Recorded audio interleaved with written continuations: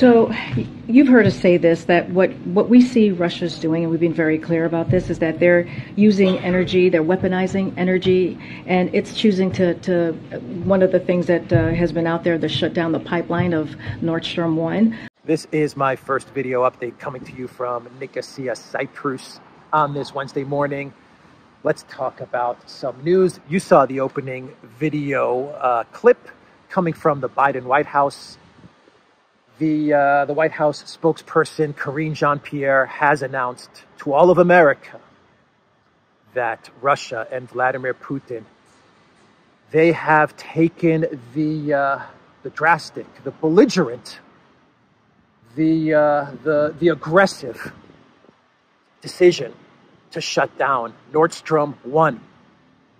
And that means that that the popular department store chain, at least Nordstrom 1, wherever that specific department store is located in the United States. I'm not sure where Nordstrom 1, what state or city it's located in. Let me know in the comments down below. But Russia has decided to shut down this popular department store. And this is big news, because it means that Russia is planning to shut down Nordstrom 2 and 3 and 4. They're probably going to shut down all of the Nordstrom department stores in the United States. And that means that Americans, many Americans that want to do some upscale shopping for women's and men's fashions, well, they're not going to have Nordstrom to go to. They're not going to be able to go to Nordstrom to shop for those fashions. So this is a really big move by the Russian government to shut down the Nordstrom department store, Nordstrom 1. And if they do proceed to shut down all of Nordstroms across the United States, then I would say that the Biden White House is going to have to consider this an act of war. And Congress is going to probably have to declare war on Russia, because I never thought that Russia would actually make the move to shut down the Nordstrom department store chain. I mean, this is just, this is a terrible, violent, aggressive act from the Putin regime. And where does it stop? If you shut down Nordstrom, what's next? What are you going to shut down next, Vladimir Putin? Are you going to shut down Apple stores?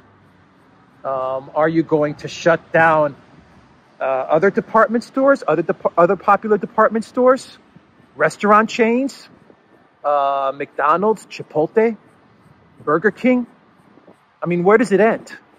So the Biden White House really needs to take action right away. Perhaps they could look for substitutes to Nordstrom. Maybe they can talk to the Saudis, or maybe Biden can make a trip to Qatar, and maybe they can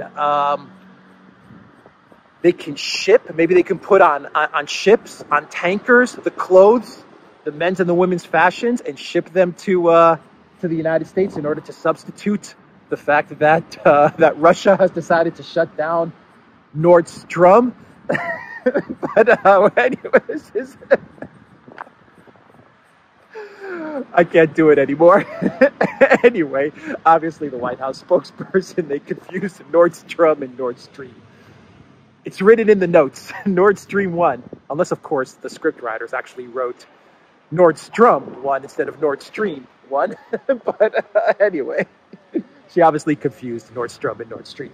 So let's talk about some news.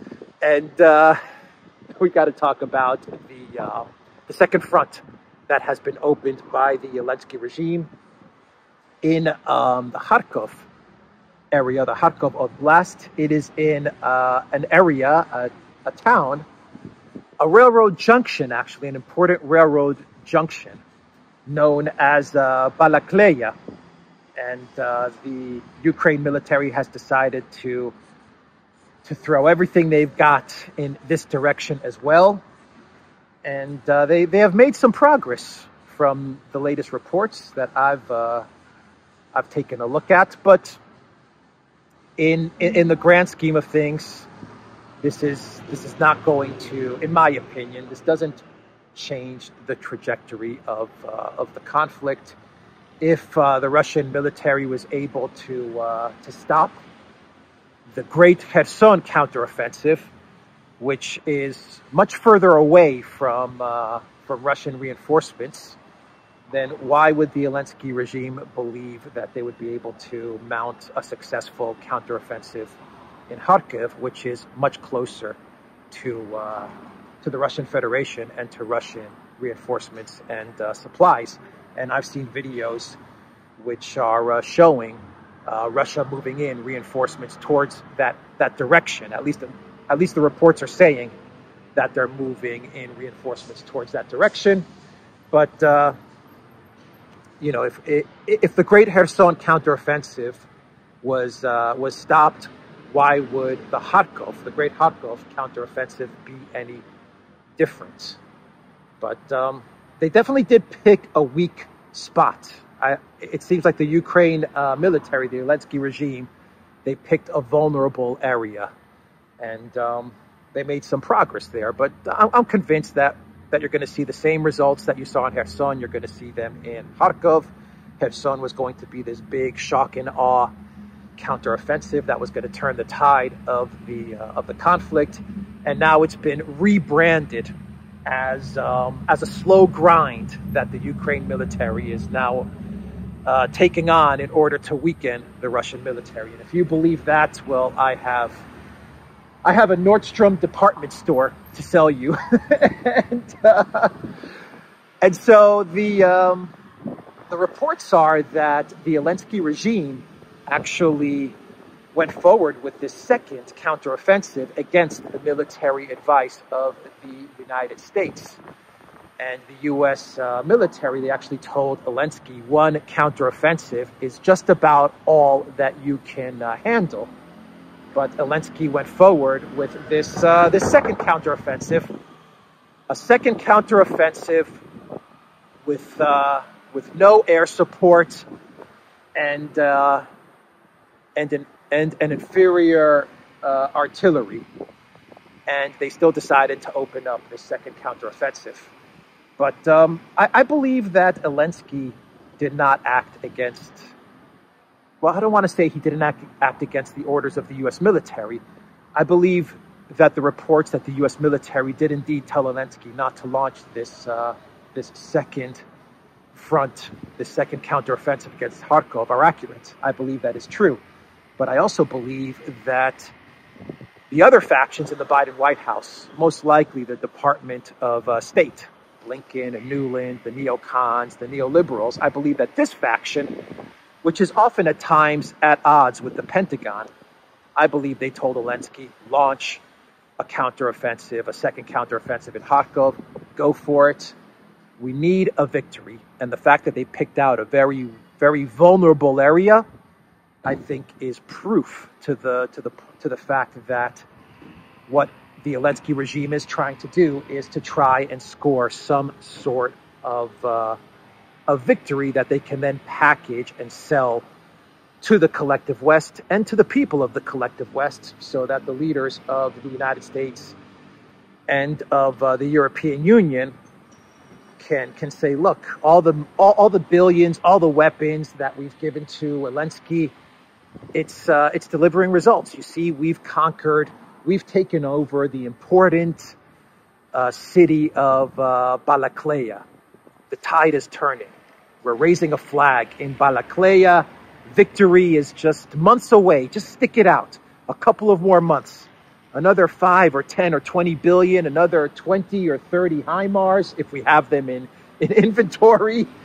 Some more tanks if we have them in inventory. Whatever it is, just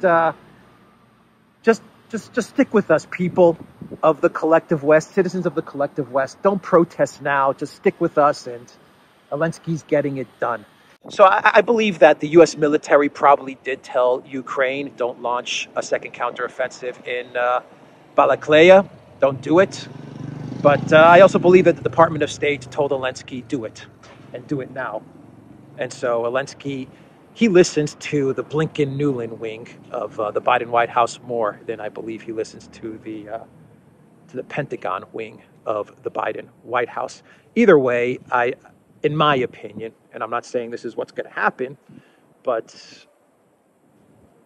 using logic, you would think that if it didn't go well in Kherson, which seems to be a much larger, much more, a much grander type of counteroffensive. If that didn't succeed, where Russian forces are indeed a bit more isolated from reinforcements, then why would a counteroffensive in Kharkov succeed, where the Russians, if they want to, and if they are planning to, can bring in reinforcements very, very quickly and can shut down this counteroffensive, I believe, within a matter of days. And that's what I expect to see. I expect to see some switching of territory back and forth. Perhaps Ukraine makes progress, but eventually I think Russia's just gonna come in and they're gonna reverse those results, and we're gonna end up very much like what we have in Kherson, which is just stasis. You know, no movement until the Russians then want to move. But why should the Russians move? Ukraine is coming to them. The Ukraine military is coming to them. Why should they move forward? And I've always said that the slower Russia moves, the faster the European Union or the collective West disintegrates. The slower this military operation in Ukraine, the faster the collapse of the collective West. That's been my my motto for the past couple of weeks. So that's what's going on with this second front. Let's switch gears and talk about Zaporozhye and what happened in Zaporozhye with the IAEA report that came out. And basically, the IAEA inspectors, they delivered their report, and they said two things that I think are of substance. The first thing they said is that they recommend a type of safe zone. They would like both sides to agree to a safe zone, which is what the collective West has been trying to get to in the Zaporozhye nuclear power plant area. And so the IAEA, being a collective West globalist institution, they are they're kind of doing the bidding of the collective West. They're not saying that this needs a demilitarized zone, which is what we heard from the collective West 2-3 weeks ago. We got to create a demilitarized zone in this area, but they're saying we need a safe zone.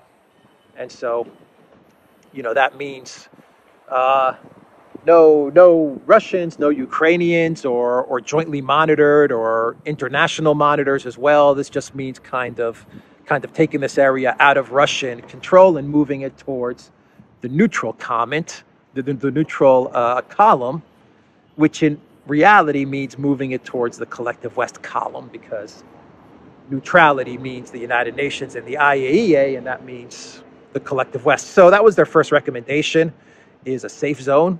I read the statements from the Russian ambassador to the United Nations, and reading his statements with regards to the Zaporozhye IAEA report, he's hinting at the fact that Russia is not going to agree to a safe zone.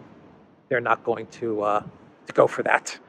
But the second conclusion that the IAEA inspectors gave in this report was kind of no conclusion at all. And it was that they didn't put any blame on either side for the shelling of the nuclear power plant. They didn't say Ukraine was shelling the power plant. They didn't say Russia was shelling the power plant.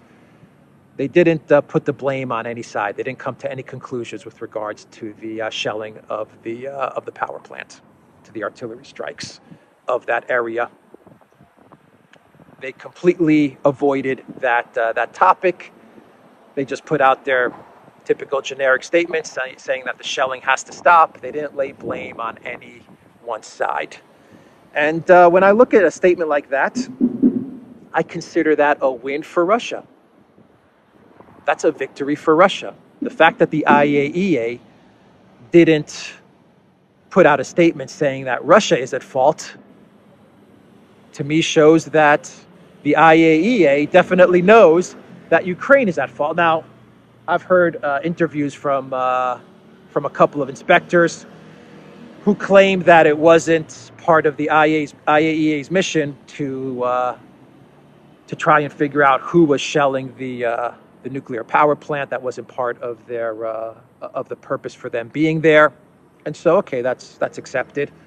But I believe the IAEA, when they were at this facility, they saw the evidence. They were presented with the evidence, and I believe that they definitely understand that Ukraine is indeed shelling that nuclear power plant, but they can't put that in the report, because if they put that in the report, then they're going against the orders and the wishes of their collective West masters, right? So they can't put that in there.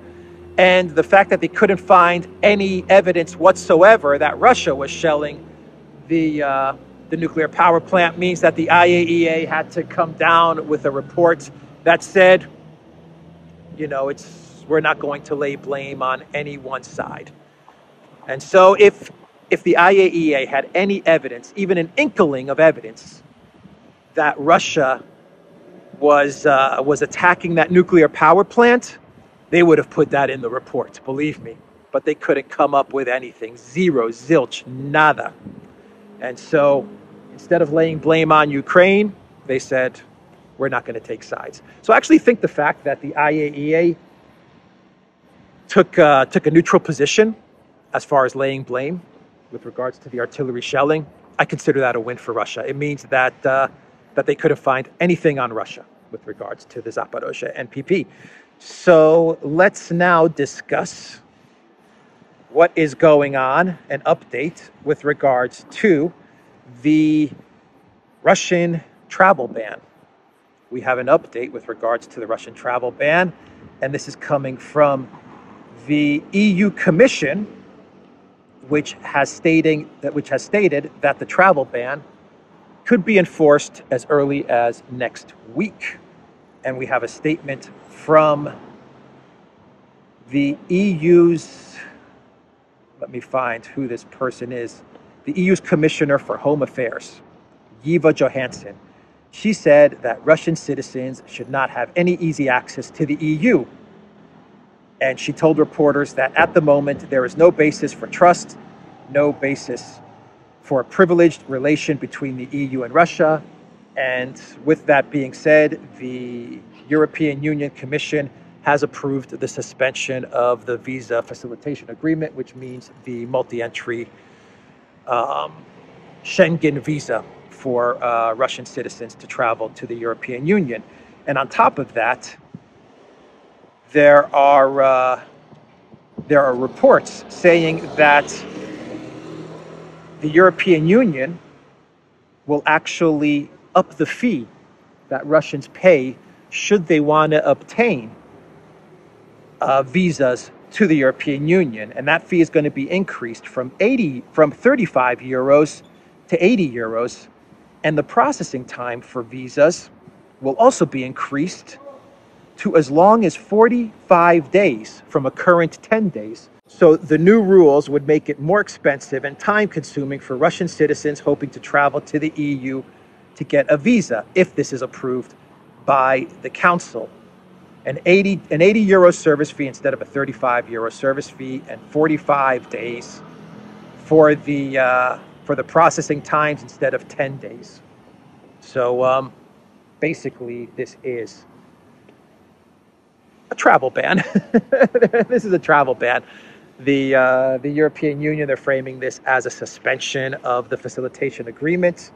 You heard her words in her statement. Russian citizens should not have easy access to the EU. She's saying it right there. And she's saying that there is no basis for trust and no basis for a privileged relation between the EU and Russia. So the fact that they're suspending the multi-entry visas, the fact that they're increasing for other visas, I guess this is for regular one-time visas, that they're increasing the processing times and the application fees is a signal that this is This is pretty much an all-out Russian travel ban. This is basically telling the Russians that want to travel to the EU, even if you want to travel to the EU, you're going to have to wait a month and a half for a visa, and you're going to have to pay 50 euros more, 55 euros more. No chance. And you don't get the multi-entry visas anymore either. The multi-entry, multi-length visas, that's also scrapped. So this is pretty much a blanket travel ban. And I knew this was coming. I saw this coming a while ago, and so we had the statements from Schultz and Macron and Borrell who said, no, this is not going to happen. We recommend against this. But it's always, that's the rule of thumb. When it comes to the collective West, it's always the hysterical, neocon, belligerent voices that always win out. They always win out. Any type of moderate voices or any type of moderate suggestions, they never win out. It's always the crazies that win the day when it comes to the collective West. Always. And so Lithuania and Latvia, Estonia, Poland, Finland, they were the most belligerent, they were the most hysterical, and they won out. That is always the rule of thumb. And it holds true for Ukraine as well. Moderate voices which say, Zelensky, don't mount a second counteroffensive, a second front, don't do it. The crazy voices, the Newlands, the Blinkens, the State Departments, no, we need to ramp up. We need to ramp up. They win out. And so you're going to see a lot of Russian tourists going to, that want to travel, say, in the region, in this region. You're going to see them going to Turkey, a whole boatload of them. And you actually have statements coming out of high-level Turkish officials saying, Russians, come in, you're welcome, holiday here, buy property, come to Turkey, we welcome you. And so Turkey comes out the big winner in all of this. I'm going to find out about Cyprus and see what the travel policy is with regards to Russians and Cyprus, because Cyprus is not in the Schengen. And I'm not sure if the Cyprus government, if they're going to allow Russians to travel to Cyprus with a Schengen visa, or if you're going to have to apply for a visa to enter Cyprus online. And it's just going to be a non-Schengen travel visa only to Cyprus, not to the European Union, but only to Cyprus. So I'm going to find out exactly what the details are there, and I'll get back to everyone that is watching from Russia that may be interested in visiting Cyprus. I just want to find out if you can do, if you will be able to do that with a Schengen visa that you currently may have, or if you're going to have to get a new visa to visit Cyprus, which is easy to get. A Cyprus visa, you can get it online, and I believe it's free, or it's very inexpensive. It's like 2-3 euros. I'll find out if they're going to up those fees as well, if they're going to increase those fees under the orders from the European Union. Anyway, so Turkey is the big winner in all of this. They're going to get all the Russian tourism with regards to the region. The European continent, say, they're going to get all the Russian tourists there, and of course Russians will be able to travel to everywhere else in the world, even the United States. Even the United States. The U.S. is not putting a travel ban.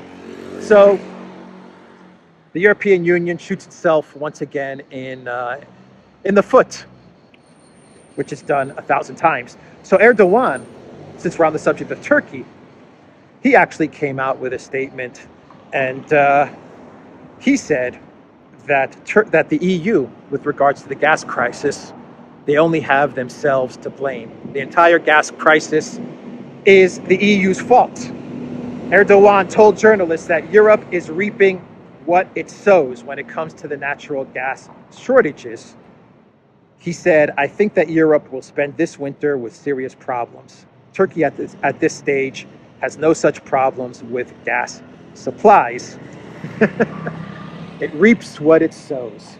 Europe reaps what it sows. The EU reaps what it sows, because Serbia is they've inked deals with Gazprom, and they're not going to have any gas problems. And Hungary has signed long-term gas agreements with Gazprom, and they're not going to have any problems. But the rest of the European Union, well, they definitely reap what they sow. And that is why the collapse is happening right in front of our eyes. I mean, it's happening in real time, and it's happening a lot faster than anyone would have ever predicted. I would have never guessed that the collapse would be happening in late August, early September. I would have said October, maybe November, December, but to see it happening this quickly,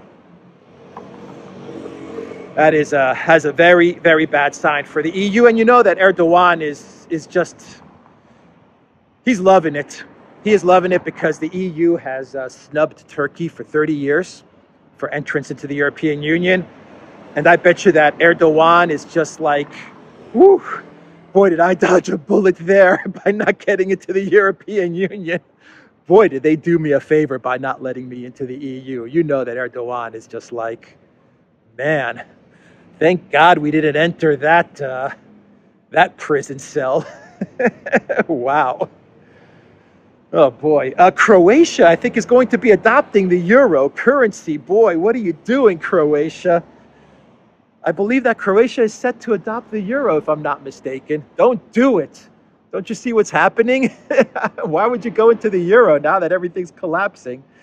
Anyway, that was the statement from Erdogan. Let's do a couple of clown worlds. I've got two clown worlds to talk about.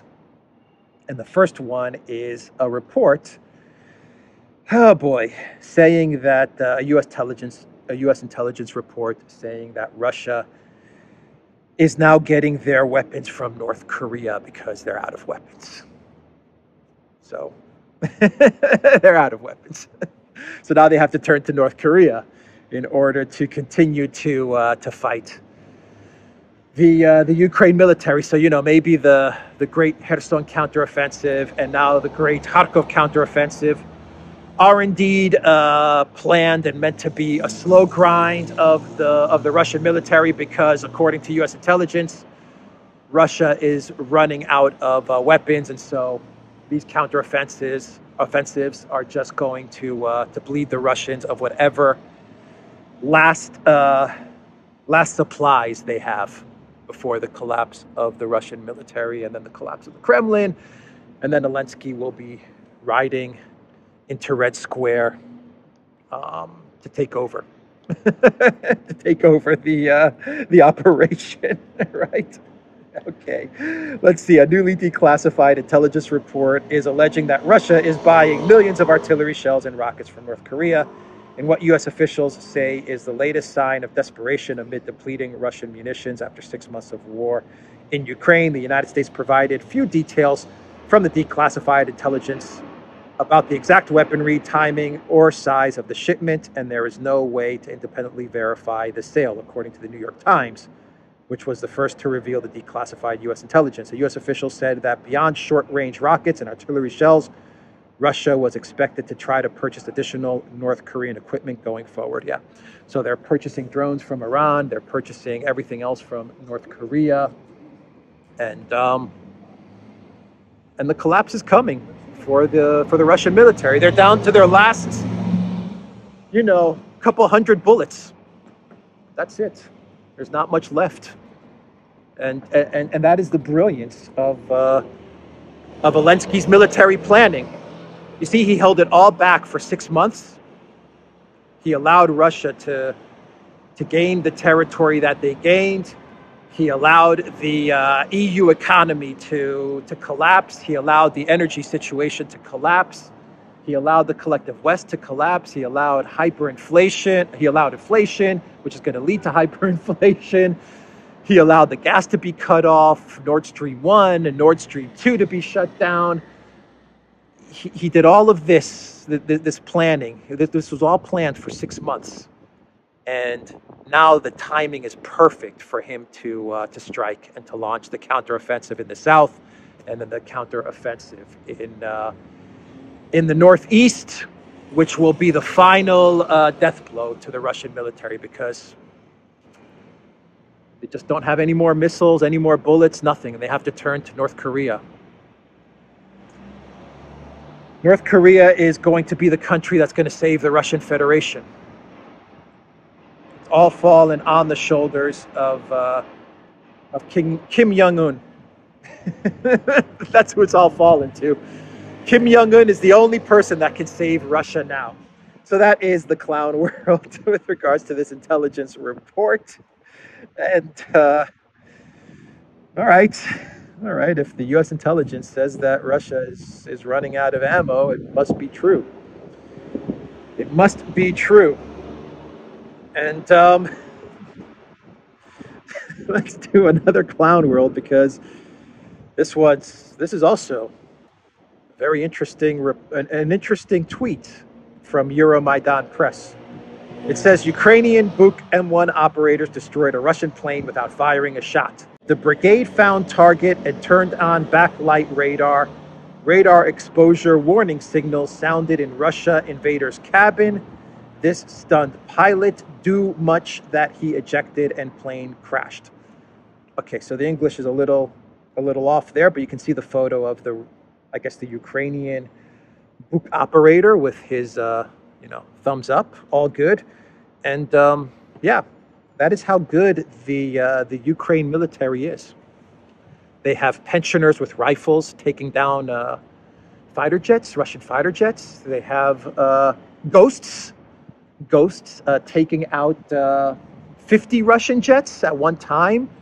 They have Snake Island destroying Russian soldiers. They have Avengers in Zaporozhye who are also destroying the Russian military. They have goats. They have actual animals, goats, which are taking out entire brigades. Like, they're just wiping out entire brigades. They actually have goats doing this. They also had children, which are operating drones as well, taking out Russian forces. And now you have Buk operators who don't even need to do anything. They don't need to fire a single shot. They just turn on the backlight radar, and then the Russians, being, the Russian pilots being so lost and incompetent that they are, because Hollywood has told us how incompetent Russians are, right? That's been beaten into us over the last 20, 30 years, right? The Russian pilots, they get spooked and they eject, and the plane crashes. That's how good the Ukraine military is. That's how good the collective West military and strategy is. What can one say?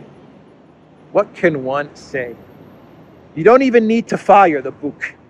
Remember those Buks from the MH17 incident? Those Buk missiles? That's all I've got. That is all I've got.